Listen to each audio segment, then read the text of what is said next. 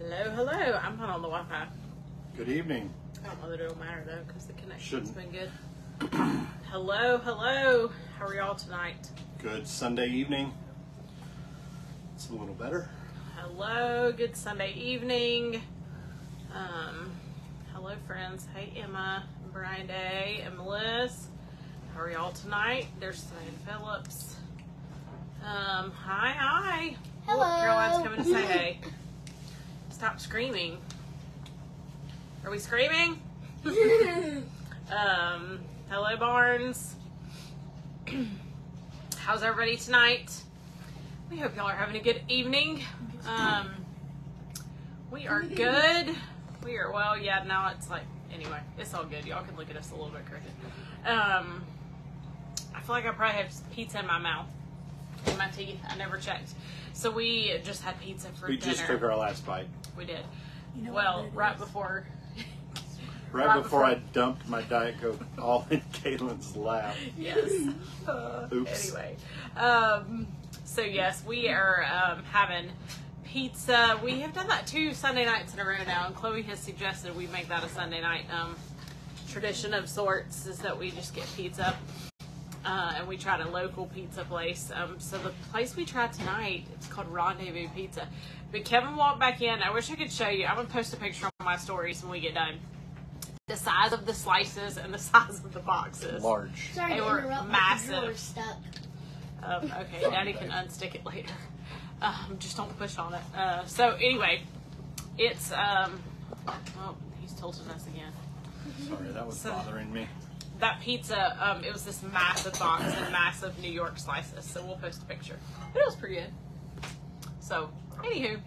When 3 slices of pizza slam me full, then you know it's big pieces of pizza. Yep, there you go. So anyway, well, we are in Oklahoma City. And Boomer sooner.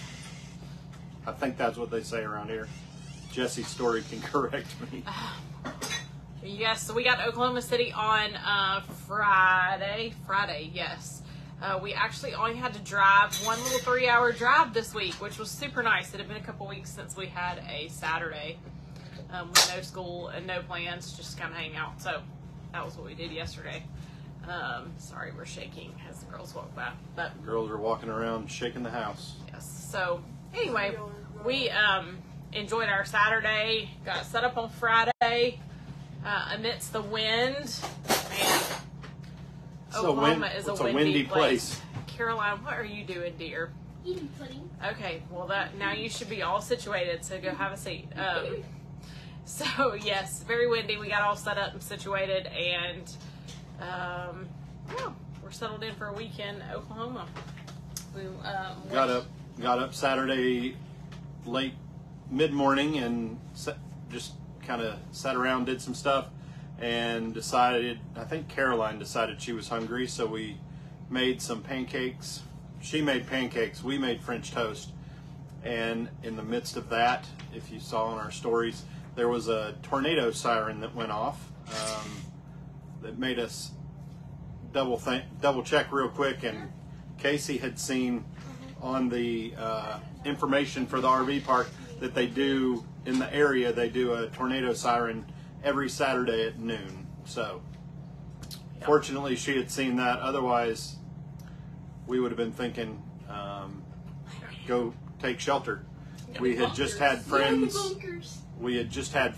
in Arkansas that had gone through the tornadoes that hit right in their area. Their church is a center for the disaster relief efforts that are going on there, and so that was fresh on our minds. So pray for the folks of Arkansas. Jacksonville, Arkansas is where good friends are. But so yeah, Dallas last week. I'm trying to think what's a good weekly recap. It's one of the most interesting things. And no, we weren't. What? I was thinking you were going to talk about church. We talked about church last week. Yes, I was going to say just kind of a recap of our week.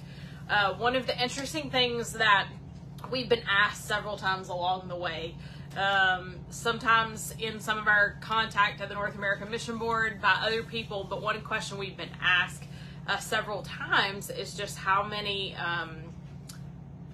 what's the right word? What's our interaction been like Yes, with I the guess so. international community, that multi-ethnic congregations, or the other, I guess, other language groups, that kind of thing? Yes, where English is a second language.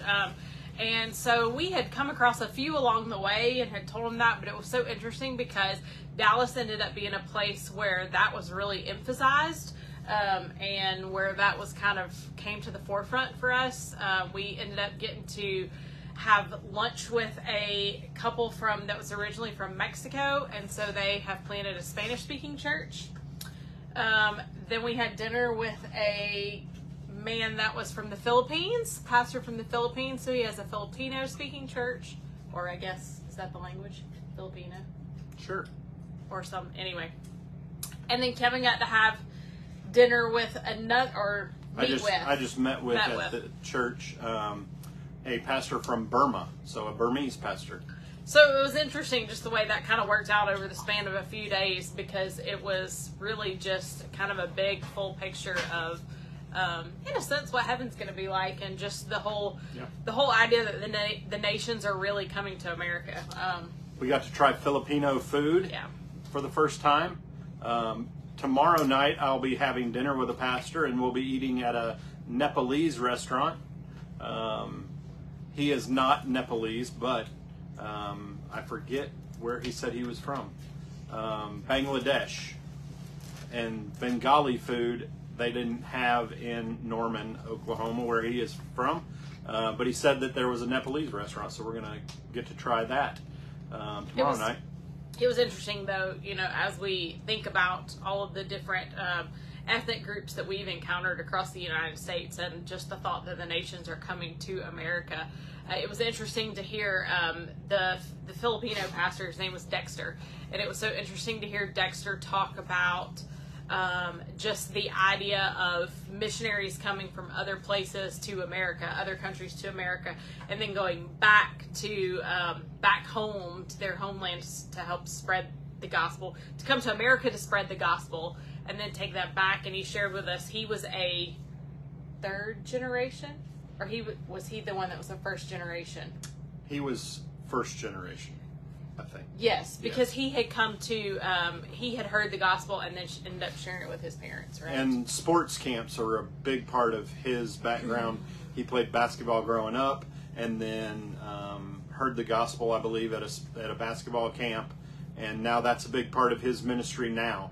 And he tries to find just pockets of interest, is what he calls them, and finding pockets of interest with people, and basketball is one of those interest areas of his, and so it's easy to connect with people on that level. And that's really how their church got started in the area that it is, was through just an open gym that they were doing on a regular basis. So now they're meeting at that church in a Sunday school room, kind of a big multi-purpose room, I guess, that they're able to meet in. And so it's neat to see how, we've said this before, the nations are coming to America, and we've seen that. We've all heard that. We've seen that on a different level through our time meeting with pastors and hearing about different areas in our country and the numbers at which they're coming. These guys also mentioned how it's much easier to reach that first generation, refugees as they come to America. When they get here, oftentimes they're easier to reach at that point.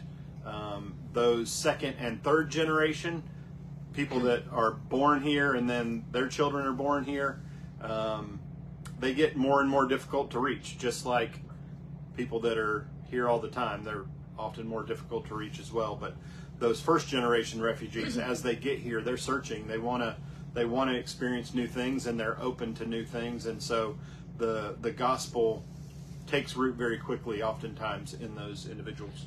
Just humbling and good reminder too. He talked about countries that are sending believers to America as missionaries, and so it just really is. The gospel isn't the gospel doesn't have limitations, or isn't bound by certain ethnic groups. The gospel is for everybody.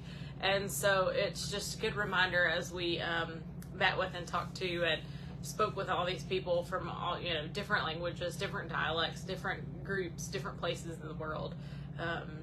It ended up being just really neat the way it all happened kind of in 1 week. So yeah, it was refreshing just to be around some folks that they're having to use different methods.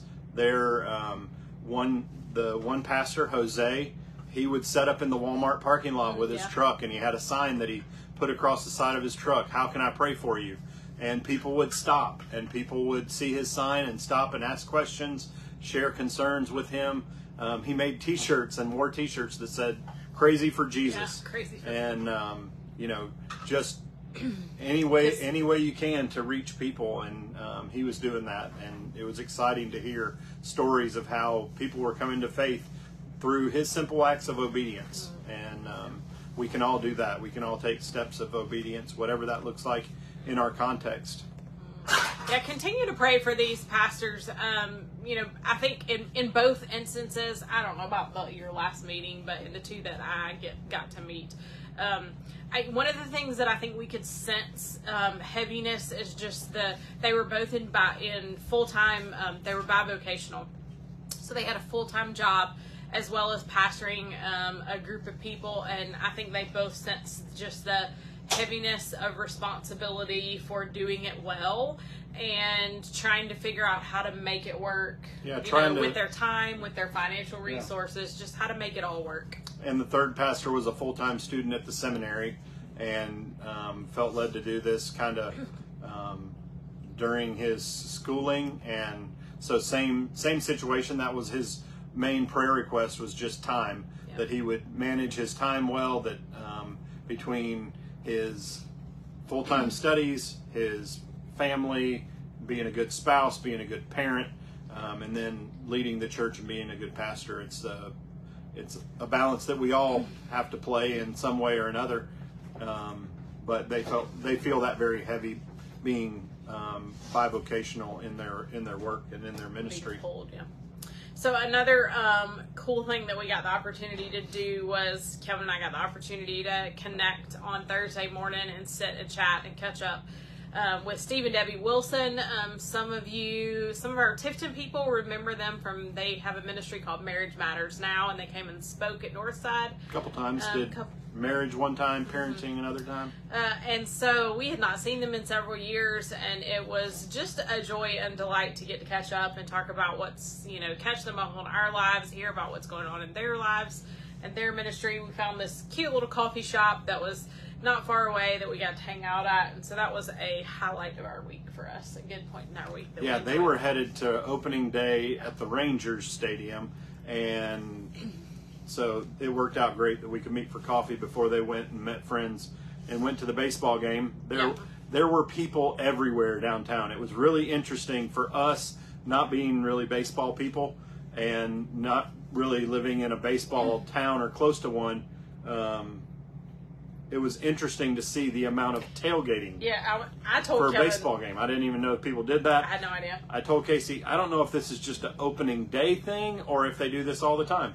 But it was I don't know either. A 3:00 game, and there were people everywhere throwing baseballs. And this was at like 1:00 when we came down through there. So it's pretty cool. Anyway, it looked like they were. It looked like a college football game to me. I thought maybe they were starting early. And so then we squeaked out of town. So the big baseball field, it's brand new too.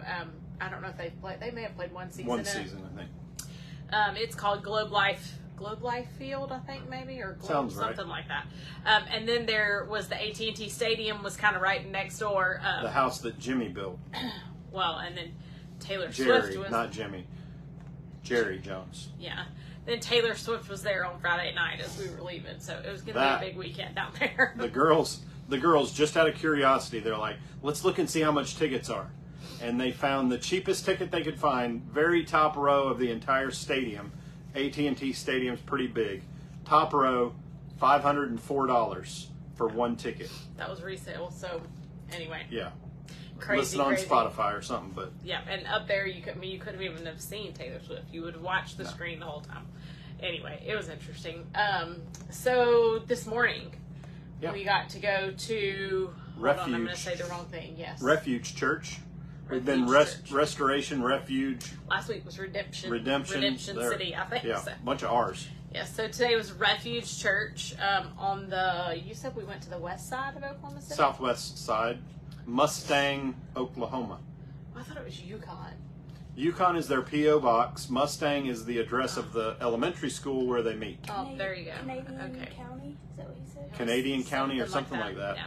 So they met in this really nice looking new fairly new elementary school. So in the gym. So we were excited to get to go to church there.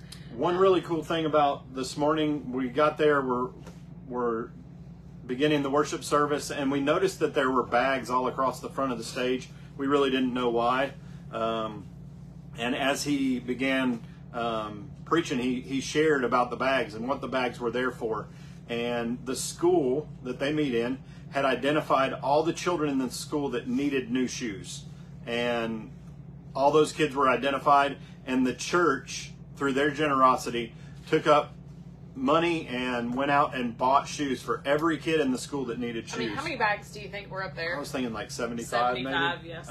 And it was so cool because it coordinated. So he's been in this was week 4, and he's ending it next week on Easter. So it's a 5-week sermon series.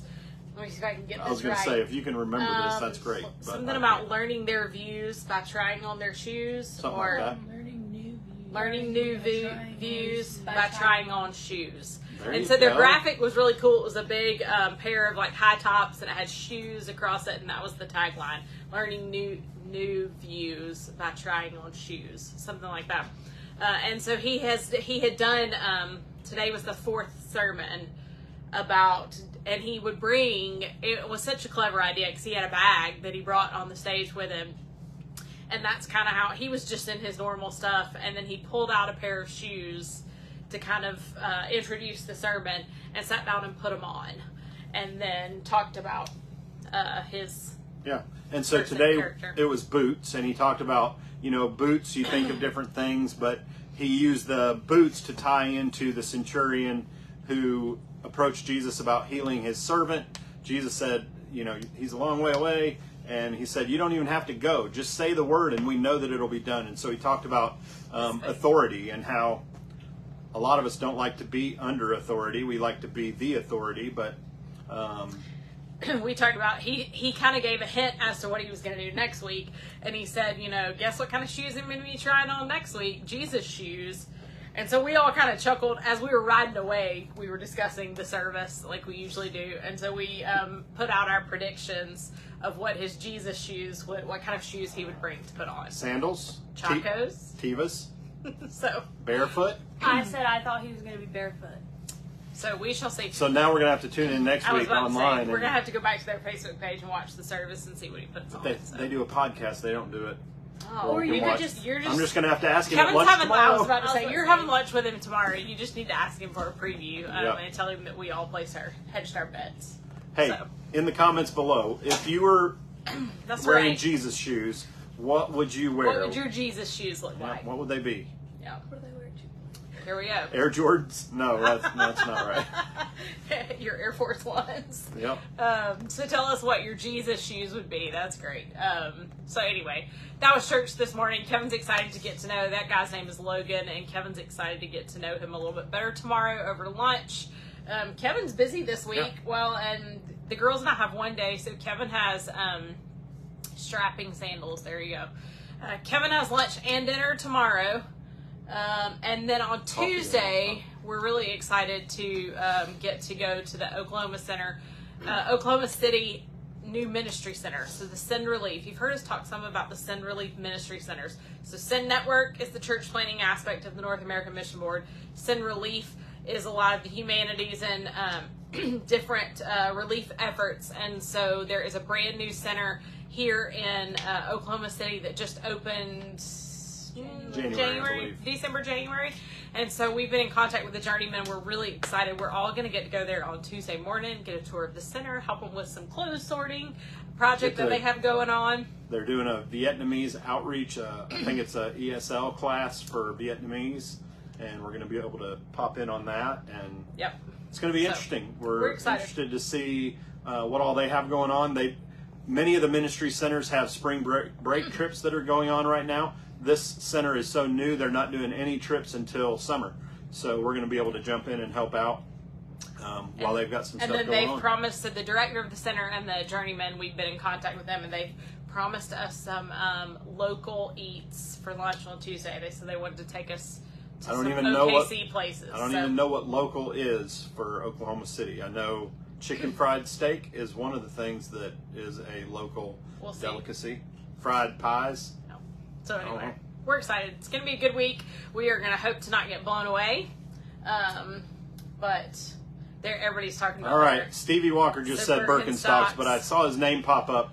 Y'all be praying with us tomorrow for Stevie. He's got a big surgery procedure that's going on. Yeah. Has the potential to really make a big impact on his health. So, Stevie, we're praying for you. Indeed. We love you, and we'll be praying tomorrow that everything goes well and that recovery is quick. No surprises for tomorrow. Yep. So Birkenstocks, and then I think it was Steve and Debbie said tennis shoes to keep running after people. That's right. So we shall see. I saw those as they scrolled by, and then I think I missed the rest. But flippers to walk on water? I don't know. Yeah, I don't know. Anyway, thanks for coming and tuning in, you guys. As usual, share this video. That helps other people know that they can join in on Sunday nights and hear about our week. Any comments that or questions that you have, feel free to put in the comments or send us a message, and we'll try to answer those on Sunday nights. If you have anything going on that we can pray for you about, please be sure to let us know. And we look forward to seeing you again next Sunday night. Yeah, next week we'll have... Where will we be coming from? 4 more meetings. We'll be in Albuquerque, New Mexico next week. It is Easter next week, and we debated whether we were going to go live, but I think we are still going to go live next week because most people will be home and settled from their Easter celebrations. So we'll still go live. It'll be 6 for us next week. That's right. Still 8 Eastern, but yeah, we're gonna lose another time zone next week. So anyway, but we'll be in Albuquerque. So anyway, y'all have a fabulous week. Thanks for jumping in on and chatting with us, and we'll see you next Sunday night. Have a good evening. See ya.